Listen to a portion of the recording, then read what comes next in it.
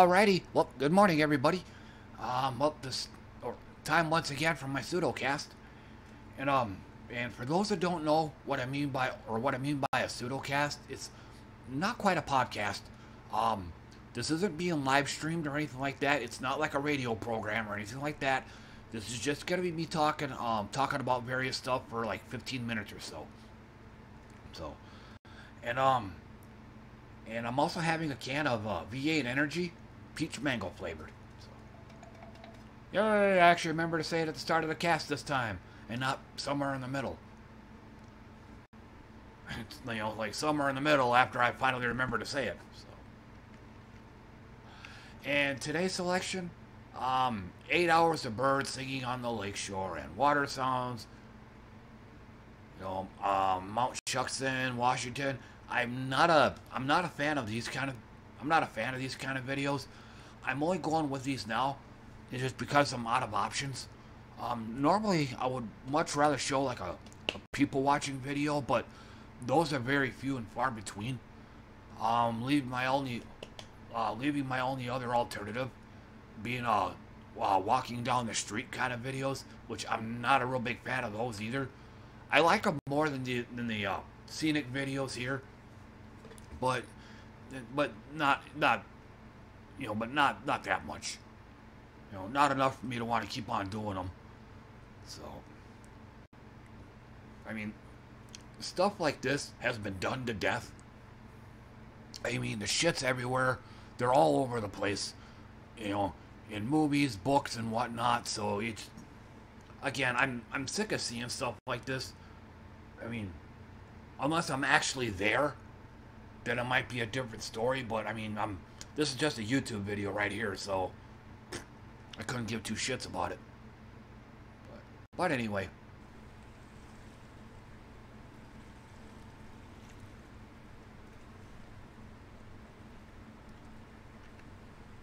Okay, so, but otherwise, didn't really do a whole lot. I think I uploaded a couple videos that basically took up most of the night. And for those that don't know, making and uploading these videos is an extremely long process. I'm not even actually editing them anymore, and even then they still take a while. Basically, if a video I make lasts about an hour, then it takes about the same amount of time just to upload it. Like if I made a 60-minute video, it's gonna take about an hour just to upload it. That doesn't include the processing period. Usually that can take about, I'd probably say about half that time.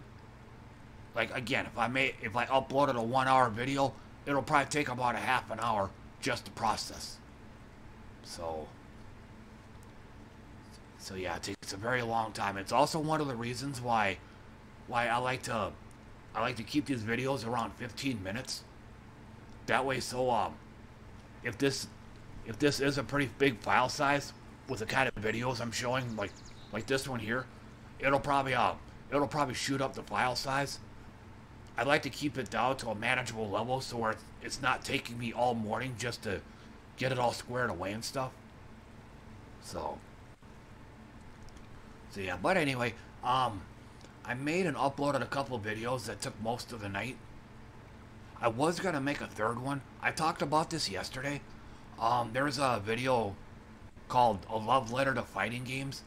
I wanted to do commentary on that one, but by the time I finished up my second one, I just kind of fizzled out because I still had a third one to make yet.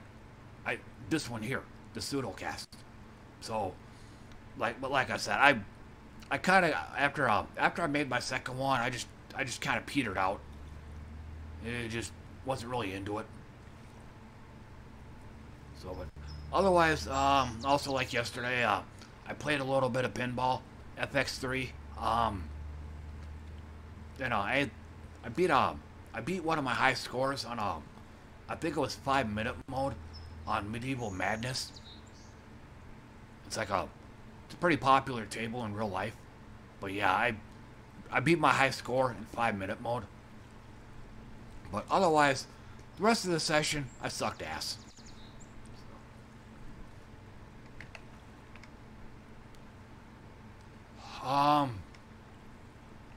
But yeah, I also, and I watched, episode 4 of Dragon Ball. Surprisingly, it wasn't that perverted. You know, unlike the first 3, they got some naughty parts in them.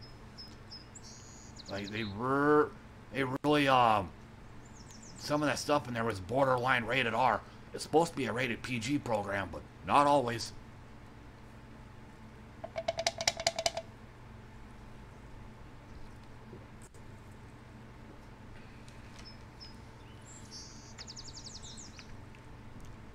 Well, yeah, again, surprisingly, episode 4 wasn't that perverted at all. I think there was like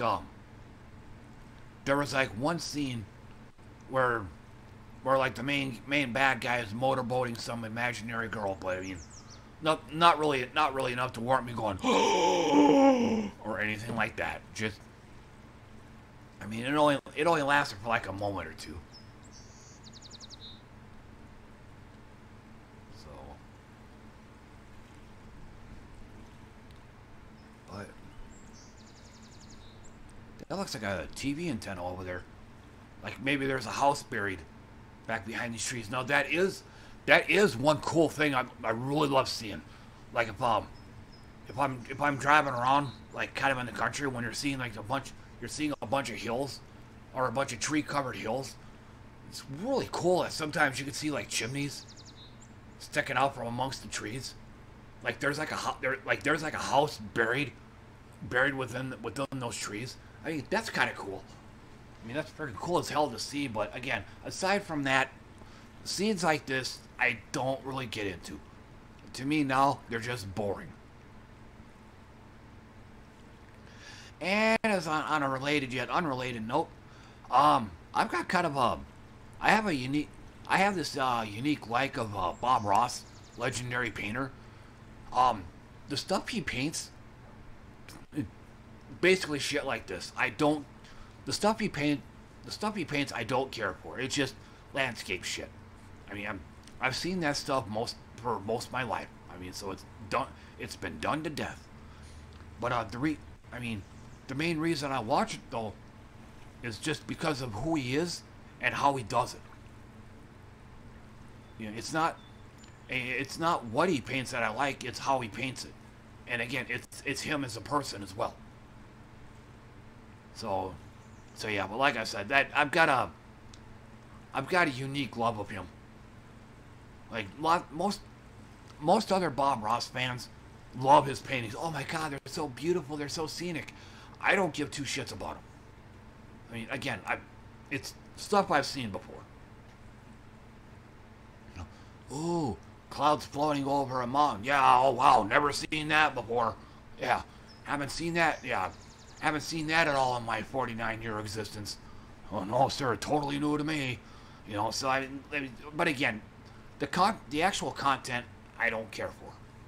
So, but yeah, but again, most everybody else, most other Bob Ross fans, they love everything about him, including the tired old scenes he paints. So,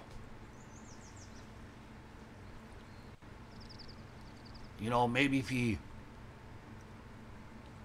drew a dead body floating down the river or something like that, yeah, that'd be pretty interesting to look at. You know, I mean, just something you don't see every day. You know, or maybe, maybe somebody hanging themselves in the woods or something. I mean, if you drew something like that, damn, wow, that looks pretty wicked. I mean, that's definitely something you don't see painted every day.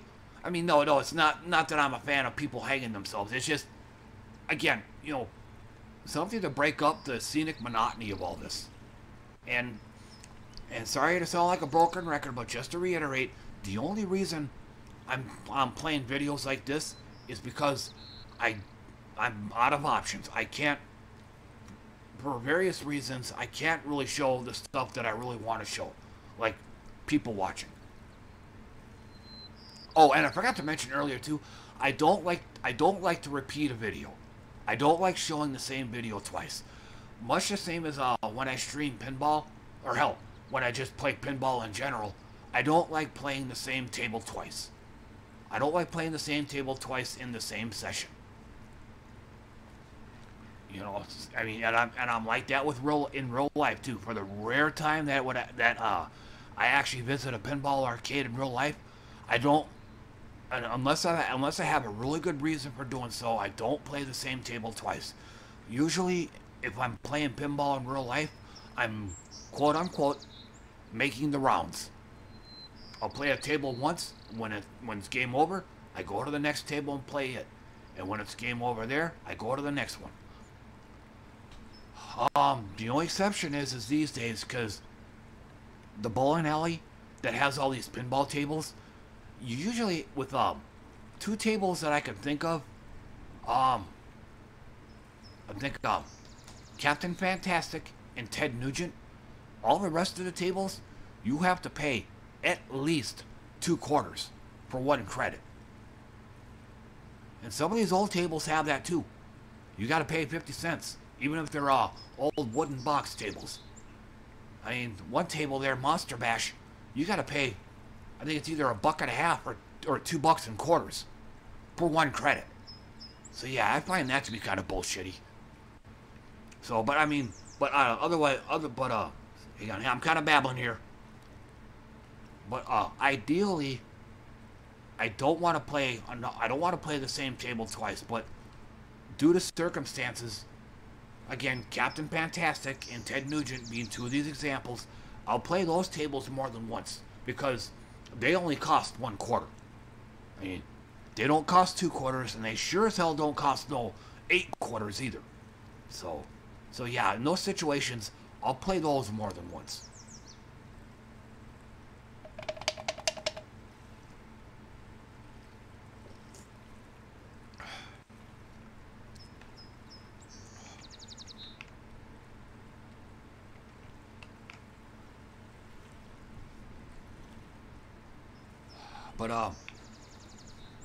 But as far as that video that I was gonna do commentary on, a love letter to fighting games, I'll probably hold on. Okay, I think I got one more. Oh, excuse me. But anyway, I'll see if I can try to do a commentary video on that one video, a love letter to fighting games, tomorrow. But if I got time. So, but for those that weren't around for yesterday's cast, the video I'm talking about was a love letter to fighting games. It's basically just a video extolling the virtues of how great fighting games are and stuff, which was totally not my experience back in the 90s, like when I was playing them, or when I was actually, for lack of a better word, consistently playing them. I mean, my first few experiences on those fighting games, I was basically bullied off of them. You know, not very good at them. I struggled against the computer, and basically these predatory pros kind of took advantage of that, went in, you know, saw me struggling against the computer, popped their quarters in, and proceeded to beat the living hell out of me. Worse than what the computer was doing. You know, like doing their masterful 50% or 50+% combos on me, you know, basically leaving me with no chance whatsoever. Shit like that just caused me to go play other stuff like pinball or in this one arcade, Time Killers. It seems to be, I guess it's like the most critically panned fighting game out there.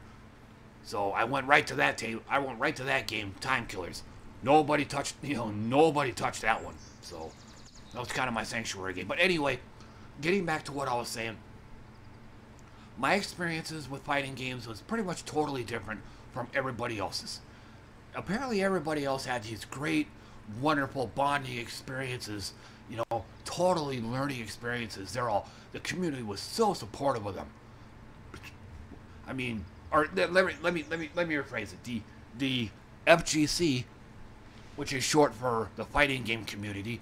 Um, the FGC as we know it today didn't really exist back in the 90s when I was consistently playing fighting games in arcades. Back then, or at least in my neck of the woods, I'm sorry, I forgot to say this earlier, but for those that have seen my other, or for those that have listened to my other casts, I'm about to repeat myself here, so just a heads up. But anyway, but in the FGC as we know it today didn't exist back in my time. Again, back in the 90s. You know, back in the 90s when fighting games were basically fresh and brand new. The first fighting game that really took root was Street Fighter 2. That came out in like 1990 or 1991, and yes, there was a big crowd of people around this grand opening arcade that had its grand opening. Yeah, there was a big crowd of people around Street Fighter 2. And with few exceptions, all of them were playing Ryu and Ken. That's it. Ken and Ryu. You know, I think at least 90% of all the players are picking Ken and Ryu, the same exact two characters that you could play on the first Street Fighter. You know, so I'm like, boring. I mean, this is pissing me off, too. You know, Ken and Ryu, and then Ryu and Ryu, and then Ken, and then back to Ken and Ryu, and then somebody else would play a different character, but that character would get its ass beat because no one's ever played that new character before. But after that, it was back to Ken and Ryu again. But anyway, going back, so again, there wasn't much of an FGC back around my time. All it was just a whole collection of individuals waiting their turn. Or I should say, a whole collection of individuals putting their quarters up on top of the cabinet and then waiting their turn. That's about as FGC as it got back then. And again, this was in Tulsa, Oklahoma, and I think Broken Arrow, Oklahoma as well. This wasn't over in the West Coast, you know, NorCal, SoCal, and all that. This wasn't over in the East Coast either, you know, New York and I think New Jersey or that Chinatown Fair arcade over there. I mean, it wasn't over there either. This was like right smack in the middle of the Bible Belt, you know, Tulsa and Broken Arrow. So yeah, the scene, for lack of a better word, was just a whole bunch of individual people playing King of the Hill. So there wasn't this friendly, wonderful, you know, worldwide group hug that we know and love today. You know, it was just every man for himself back in the 90s. But anyway, to bring everybody back to my original point, but after this, watching this video though, and I'm realizing that my experiences were totally different than that, so this is what I was gonna make my commentary video on. But again, I had already made two, so I was pretty much burned out at that point, and I still had yet to make a third one, which is the Pseudocast. So.